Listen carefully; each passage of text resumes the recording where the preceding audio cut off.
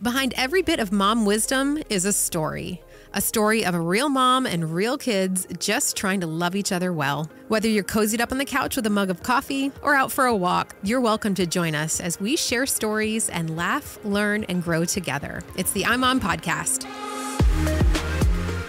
Welcome to this week's episode of the I'm On podcast. I'm Abby, and Megan and Susan and Chloe are here, and Chloe is this week's storyteller. The story is, you're not the only one raising your kids. And we have been teasing for a couple weeks that we had a big announcement to make at the beginning of this episode, and I'm going to let Chloe make the announcement. Yes, the big announcement is I'm joining the club, the mom club. I'm pregnant. So we didn't discourage her too much. Yeah. Bobby's clapping, our producer's clapping off screen. He's excited. This is the first time I've officially said it, though I know you heard my husband say it when he walked in the office last week. Have you picked up on any of the clues, Bobby? No. See? Oh, you didn't? Oh, wait, you didn't? Bobby didn't know? Listeners, my husband came in the office last week and just said it so loud. I was like, okay, great. We're talking about it now. Mm-hmm. I promise every woman in this office knows that you are, and every man is completely oblivious. Yeah. No, Jeremy knew. Jeremy knew. But I mean, if she hasn't come right out and told them, they haven't picked up on it. No, Bobby says, no idea. Yay. Thank you. Thanks. Well, I mean, so our reaction, Susan, Megan, Abby reaction is from knowing for a couple months, but we're all thrilled, absolutely thrilled for you to join the club. Thanks. But with this comes a whole bunch of thoughts. Yes, and most of them are so excited. I'm very, very excited. I think just all that I've been able to learn through my job, through this podcast, through my friends who are very much in the same season of life, I'm very, very excited, and so is my husband. One thing I have been thinking about, and I wanted to talk to all of you about, is childcare, because I am going to be a working mom, and it's something I've just been thinking about is like, okay, who is going to be looking after my child? And, you know, and we've talked about preschool, we've talked about nannies, we've talked about all these options. So I kind of wanted to talk to you guys about your experiences, what you would, advise someone who's in my position right now. So we kind of had a little bit of a different than normal situation. One, we lived in a city that we'd moved to recently. It's a normal situation anymore, to be honest. True. I mean, true. So we had moved to a city where we didn't know anyone. So we didn't really have anyone in the area that we could ask, what are you guys doing? What are you doing? So we had to really figure it out on our own. And then two, right after we put him in somewhere, COVID hit. So we were working from home for basically a year, like both of us, because we live in DC. So everyone was working from home for a really long time. So I put him in a half a day preschool, and that's what he's in now. He's in a half a day preschool, and then he comes home, has lunch here, and then he takes like a good 3-hour nap. He is a good sleeper though. So like some of my other friends' kids, they needed full day childcare because they work and their kids are not good sleepers. And so they just knew they wouldn't be able to do that. And some of them have to go in the office. I work from home. So I think there's just a lot of different circumstances that you and your spouse have to weigh of like, what's not only best for the child, but what's best for you guys and your schedules and what you're doing. So there was actually a period before we put him in half a day preschool where we were part of a nanny share. So two other families had babies the same age or around his age. And so the nanny felt like she could watch 3 little babies at one time because they weren't really mobile yet either. And they were kind of on the same schedule. And she actually only had one of them 2 days a week. So it was two babies a lot of the times. So he was in that for a while, which was actually great. It worked out well because they lived close to us, and we loved the nanny, and it worked for everyone. However, I will say doing the whole nanny and nanny share situation is tough because it's not always reliable. The nanny can leave at any time. So there's just a lot of factors, and you just kind of have to talk it through and decide what's best for you and for the child. And it may look different from kid to kid too, and depending on circumstances. Yeah. So how did you, Susan, before I answer my story behind that, how did you decide if you were going to work or stay home? Because when Megan was born, did you stay home? I did. I worked for Bank of America and had a really tough boss. And so it really wasn't a choice. I mean, actually, I didn't make the choice till I was actually at home. And there was no nannies back then, Yeah. really. So to go back would have been, full time. There was no working from home at the bank, right. and it would have been. I'll take this money home. I'll bring it back tomorrow. I promise. it would have been daycare straight up, probably 50 hours a week. Yeah. So we just decided that I would stay home. Yeah. I do feel like there's a lot of different options these days between like a nanny share, like you said, Megan, or traditional daycare, or there's daycares that are preschools also. Or families in town. Families in town, yeah. So when I found out I was pregnant with my first son, I kind of had like a freak out moment. And my natural response is usually like start making plans, start doing things. I won't hesitate. I just start like working things out. And I was praying and praying and praying. I don't know if I've ever prayed more fervently than I did when I was freaking out about this, because I had to be to work at 5:30 in the morning. Right. And my husband also worked. Like we left the house at the same time together, like 5:15 every morning. And so I was like, how are we going to do this? How do I have a newborn and do this? And I remember looking on care.com, and this is no knock on care.com. I can't say anything good or bad about it.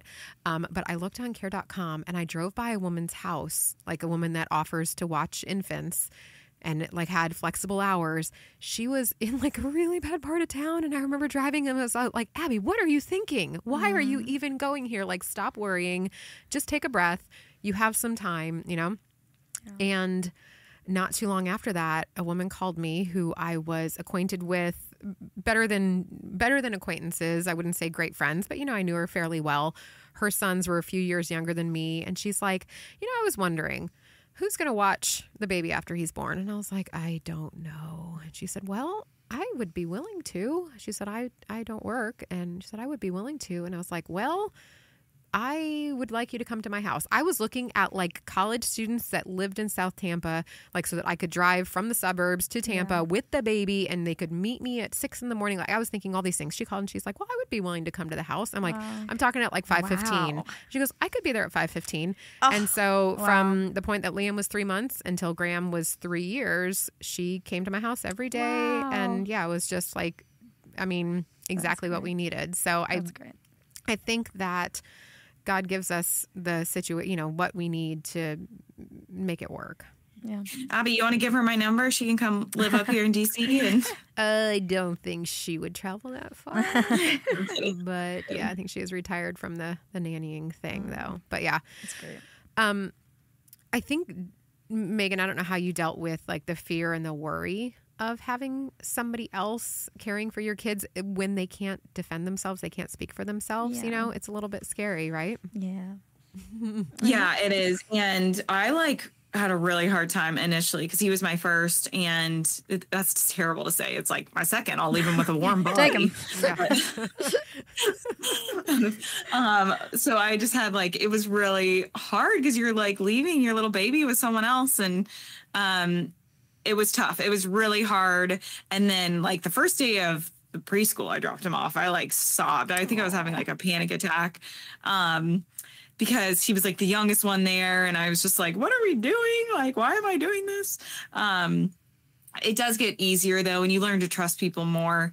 But I do have to say, I think it's really important to still follow your intuition, not worry, but observe. And if you feel like there's something off, there was an initial preschool that we tried with him, and I would just pick him up and he would constantly be frustrated, which wasn't like him, but he was 1.5 or maybe almost 2. So he couldn't really communicate, but I would pick him up and I could just tell he was frustrated every day. And I was like, okay, this is not like him. So fortunately we got into another preschool that I'd heard great things about. And so I moved him, and there was nothing wrong. I don't think there was anything bad going on at this other preschool. I just don't think it was the right fit for him. And sure enough, we moved him and he just did so much better. So of course, then I felt even worse. I was like, great, we had him in this preschool. I don't know what was happening. I don't think it was anything terrible, but obviously he wasn't doing well there. But I am glad that we decided to switch him and make that jump because it was for the better. Yeah. Chloe, it never gets better. She cried. Everything Megan said, She cried lied. the day she dropped him off at preschool. I cried the day I dropped her off at college. It's a forever thing. You're going to be crying when you drop them off the first time. Well, and thank you, Susan. That's a great segue into the next part of this conversation. It really doesn't ever end. You're always putting, unless you have your children with you 24/7, you're always putting them in someone else's care. That's why the episode is, you're not the only one raising your kids. There's coaches, there's scout leaders, there's teachers, there's parents of friends. Yeah. There's always another adult speaking into your child's life or caring for them. So how do we do it without losing our minds? You know, I actually have some statistics. According to ourworldindata.org, the average amount of time college-educated moms spend with their kids between the ages of 3 and 12 is 120 minutes a day. That's here in America. For dads, it's 85 minutes a day. Wow. But that is almost twice as much as it was 50 years ago for both male and female. Really? For both, yeah. Wow. Back like in the mid-60s, the amount of time for dads, it was like 20 minutes, if that 20 minutes a day. What? Yeah. That's so interesting. Oh Yep. my gosh. Yep. I can So if you imagine. think about it, if your kids are sleeping for 10 hours, so there's 24 hours in a day. If your kids are sleeping for 10 hours, that leaves 14. So that means 12 hours a day are spent away from parents on average. You know, Oh if my moms have 2 hours gosh. with them. How So am I going to get to know my little guy? you're going to be complete strangers. No, for real. No, but I mean, my point is that 12 hours roughly a day, they're Yeah. with another adult. So like, the question is then, where do you draw the line about who you allow into your child's life? You don't want them to be in physical danger, but how much do you protect them as far as like the ideas that they hear, things like that? Yeah.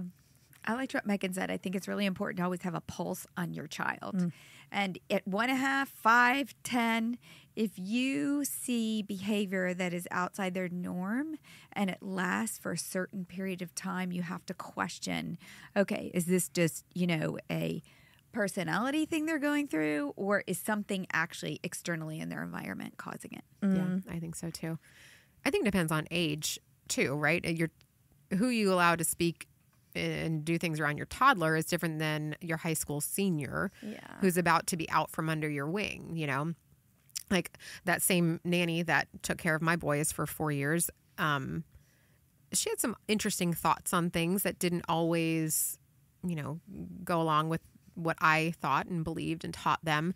But it was never anything that to me was a fundamental problem. Yeah. I never felt like they were in danger. And frankly, some of the things, because they were so little, they were 1 and 2 years old, and it didn't really matter. They didn't understand it. But like if you know your child has a teacher who espouses something that you don't agree with, or a coach that does that, when do you step in and say, this is not an adult I want in my child's life? I think I've told this story, but with one of my kids, I actually did pull them out of school and homeschooled them for the rest of the year. Was that part of the reason? It was the teacher. I did not know it was the teacher at the time. My daughter was she'd come home very angry and agitated. It was 3rd grade, and I just thought, okay, what is going on here? It was the point that was getting kind of disruptive to the family because she just had this personality change. And I noticed a lot of disorganization. Her backpack would be a mess. There were lots of notes in there that the kids had been passing during the day. And I was like, I did go and talk to the school, but didn't get many answers. I ended up going, well, you know what? This is not her. I don't like it. I pull her out. It's 3rd grade. Who cares? I homeschool her a little bit. We really just played. I'll confess that. But I figured at that age, she's so smart. It's not going to hurt her. And so by the end of the semester, I was actually teaching a Friday afternoon. We called it Fantastic Fridays Bible study to that whole class, the whole grade. They would come to my house. Got to the spring, the end of the year, and a couple of the moms were talking, and they said, well, yeah, she's not coming back. And I'm like, who's not coming back? The teacher was not coming back. It really had been what was going on in the classroom, and it was just really disruptive to my child, and there was a lot of drama. Yeah. And so, but it was a great thing. She and I had really a blast. She went back to the school the next year, and she just did fine. It was okay. Yeah. That's good. So how do you feel about somebody else disciplining your child? Megan, I don't know if you have anybody who's kind of stepped in and tried to discipline James in front of you, or you got wind of it. I don't think I've seen anyone discipline him in front of me. Trying to think. I mean, I've given my friends license of like when they're playing at their house, like if he's not sharing or if he's disobeying, don't just let him run all over your child. Like feel free to step in and tell him he has to share or he needs to go in timeout. So I've given certain friends here that I'm close with that license. But I've never seen anyone. How do you really feel when I discipline him? Oh, well, you're like, I don't care if you discipline him. You should discipline him. Do you guys ever have an issue like if you're together? Because I know my mom and I will discipline the kids and she becomes like an echo of what I'm saying. And I have to be like, Mom, I got this. Like, I don't need both of us, harping on them or coming down on them right now. Sometimes I'll just let her do it. I'll be like, can you do it? I don't want to do it. Well, I think that happened last time. He was being disrespectful to you and I scooped him up and I said, right? Wasn't that what happened last time? I think that's what happened. Probably. I mean, yeah, and Hampton will do the same thing. Right. Like if James gets upset or something and he hits me, like in Hampton sees it, instead of me having to do it, like Hampton will just pick him up and be like, absolutely not. You're not, doing that. Yeah. And vice versa. If he does something to him, I'll say that was not nice. You need to go apologize to him. Yeah. Well, we have an article about what do you do when someone else disciplines your child. So whether it's an in-law or a neighbor, that always happens. Your kids are playing together and they jump in and say something. I think one of the things is to ask yourself, was I missing something? Was there something that I didn't see happening? As hard as it was, did I need to hear this or did my child need to hear this? And then if this other adult was in the wrong, how should I have handled it? Instead of just flying off the handle and be like, you don't have a right to tell my kid what to do. I think it's tricky. I definitely struggled. Go ahead, Megan. Oh, sorry. One of the things I was going to say is I've had more difficult situations where like he'll be playing with a friend and I've actually watched this happen where his friend instigated it and yet the friend comes and tattles and then the parent kind of looks at me like, well, what are you going to do about it? And I'm like, thinking in my head, like, I just saw this whole situation go down. Yeah. And that was not, your child is not explaining that story accurately because I literally saw it happen. Oh, that's and so that's a more difficult situation because I feel like the parent expects me to discipline him when I saw it happen and I know what happened and I'm not like, I'm going to talk to him about it because he shouldn't retaliate, but it wasn't him who instigated it. Yeah. What were you going to say, Susan? Similarly tough, I've had a situation where a teacher imposed a consequence on a child that I definitely felt was wrong. And then it's kind of like, okay, is this going to happen a lot? So it really impacted the child. They were kept from doing something they really wanted to do. And I just thought it was really unfair. And I had to kind of swallow that bitter pill. Or again, you have to decide, is this the wrong teacher? Yeah. But sometimes that happens and it's just tough. Yeah. It's like, what do you do? In Megan's case, you risk a friendship or like have it out or risk, well, I mean, school. what I do in that situation is I pull him aside. So the other parent doesn't know what I'm saying to him, right. But I explain to him, like, I saw what happened. I know you didn't start that, but you still cannot retaliate even if someone does something to you that you don't like. But I saw what happened. I know that but I just do it so the parent doesn't know what I'm saying. That's to good. him. Yeah, that's good. Yeah. I do think it's important, talking about the other adults that speak into our child's life or offer discipline. It is important to have those friends that you trust, either when you're not around or when you are around and you're looking the other way, or just as another adult in the room. It helps them learn how to listen to any authority figure, not just you. Have those friends that you're saying, okay, I trust that we're on the same page here and that you're allowed to say it, and hopefully they would come back to you and say the same thing. We had that years ago. We had an article called The Mom Mafia. Yeah. And I do think it is good to, okay, did you see what happened? Because I heard about this. And especially when they get older, what really was going on at school today? Because my child said this. What did your kids say? Yeah. Yep. Well, Chloe, we are so excited for you. Yay. What are you most excited about, like for the next few months, like the pregnancy excited? Oh my gosh. Well, I don't know. I mean, I really just am enjoying it. Like I've had a pretty good pregnancy so far. Like it's been really, really great. And tell everybody your due date. Yeah. Oh yeah, September 25th. Okay. Yep. So I'll put a link in the show notes to her registry. Yeah. And you got your first like full ultrasound. Yes. right? Yeah. Yep. I got my first. I got to see his little arms and his little legs, and We are recording this earlier than it's Yeah, dropping, so yeah. that kinda- but yeah, it's been so fun, and I'm just excited for so much. And I don't know, just honestly, this whole podcast has just got me so excited for so many stages of motherhood, and I don't know, I'm excited for right now too. yeah. Yeah. All right. Well, tell us what is most important to you about the other adults that you allow into your kids' lives. We're going to be Auntie Abby and Auntie Susan. And No, you're Auntie just going to be Megan. Miss. Yeah, you're gonna be No, Miss. it's not just Miss. I do not like that. You can just call me Abby. You're going to be like, hey, Ab. I love that. I love it. All right. If you tell us via the link in the show notes what you think, you can offer an email to congratulate Chloe if you want. And if you haven't subscribed to the podcast, don't know what you're waiting for, because you'll automatically get new episodes every single Monday. And of course, if you have a second to leave us a review on Apple Podcasts, that would be great because it'll help other moms find us. All right. Thanks for listening. Thanks for listening to the iMom podcast. iMom is the motherhood program of the nonprofit organization Family First. Along with our fatherhood program, All Pro Dad, we exist to help you love your family well. Subscribe to our daily email, the iMom Minute, by going to imom.com/subscribe and get tons of great ideas, insight, and inspiration. The iMom podcast is hosted by me, Abby Watts, along with Susan Merrill, Megan Tigner, and Chloe Blumenthal.